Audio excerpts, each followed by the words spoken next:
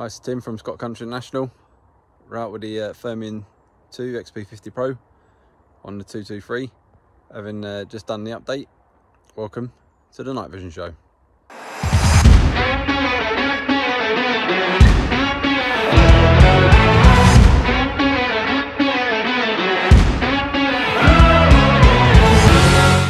Now what I'm going to do here, just quickly before we get going, is having just done the update today on this, I'll just put a little bit of footage in the front here with showing the three modes now, with the menu system being in the filters that it can have on it instead of the rock mode and tree mode and the intensify mode. It's just now normal, high and ultra.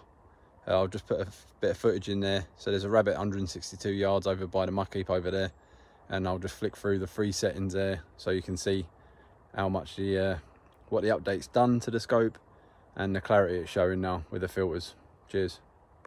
So I was out last night after doing the update with the Thermion, and just put a number of clips on there, sort of ranging from 100.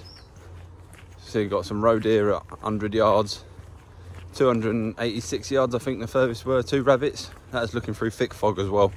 So it just goes to show how this improvement, how much of an improvement the update is. Not saying it weren't good before, because it was, but now it's even better.